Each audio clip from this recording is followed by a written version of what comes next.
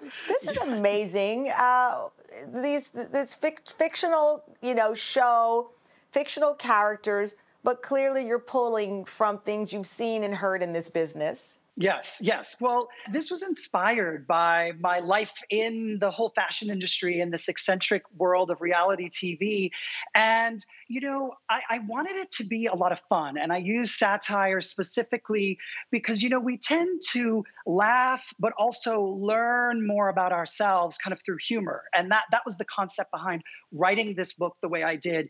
And I wanted people to have fun, but I wanted to hit some really important issues that kind of sit underneath this, what is seemingly like a superficial, fun story, but there are some important core themes I wanted to touch on.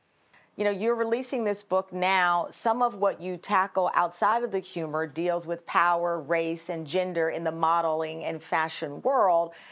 When you look at what we're talking about right now, magazine editors stepping down, the lack of inclusion at, even like cooking magazines, it's incredible. If you had released this 3 years ago, they might not have had the effective, message that you want. It would have been too soon.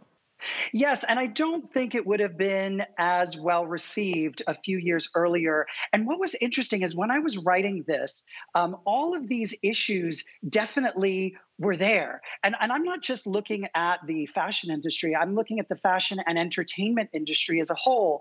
And I wanted to very specifically look at how the entertainment industry deals with intersectionality and Black women's identity. I'm fascinated because obviously I'm writing a crime book right now, but that's because I did a crime show for years, and also it has a personal role in my life.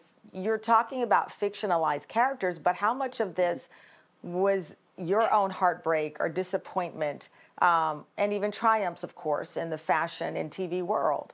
What I learned when I was done with every rewrite, and if you're writing a book, you know what I mean, writing is really rewriting. So when I got to the end of the process, so to speak, I realized, there's really a part of me in all of these characters, even the characters I may not like as much, but it was important to really talk about human stories and hopefully shift the paradigm about how we look at power, kind of relationships and authority. And that's what I want. That's what I set out to do.